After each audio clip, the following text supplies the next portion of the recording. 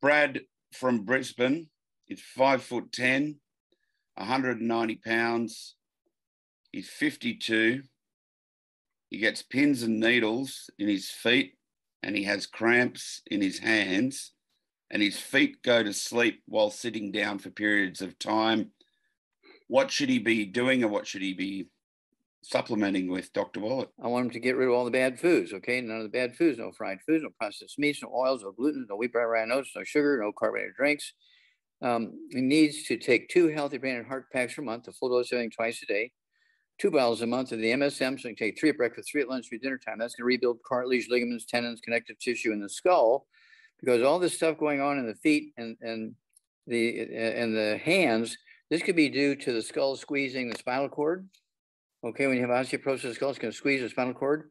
It could also be diagnosed by other doctors as MS, multiple sclerosis. And don't forget the collagen peptides, a scoop of that with the morning drink, a scoop of that with the evening drink. Don't forget 2 bottles a month of the vitamin D3, take 3 twice a day.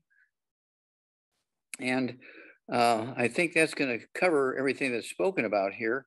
And of course, the 2 healthy brain and heart packs is going to cover a lot of territory because it has 215 nutrients in it and can deal with many, many, many diseases. Aloha, this is Jamel Bookaboo at Team G'day, and I'm with Dr. Joel Wallach.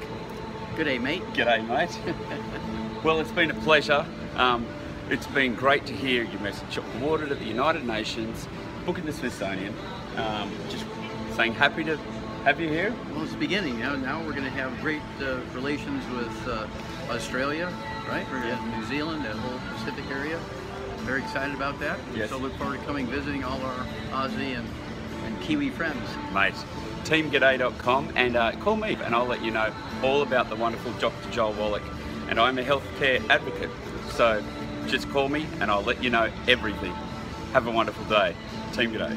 Cheers, everybody. G'day.